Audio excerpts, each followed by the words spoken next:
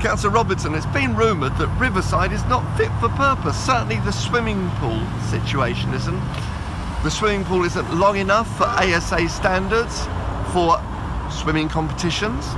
There are no diving boards and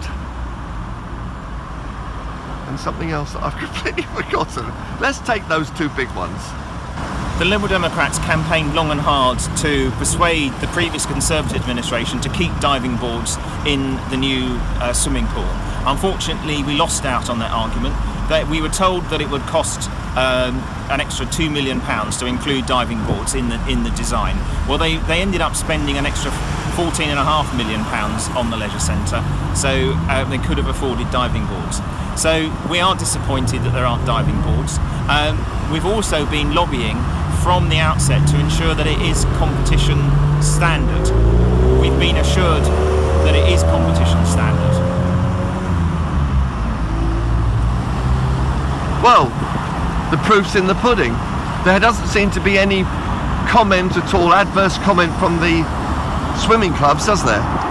No, so the ASA have been down, the managers of the leisure centre have told us that the ASA have been down and have said that the new pool is fit for purpose for competitions.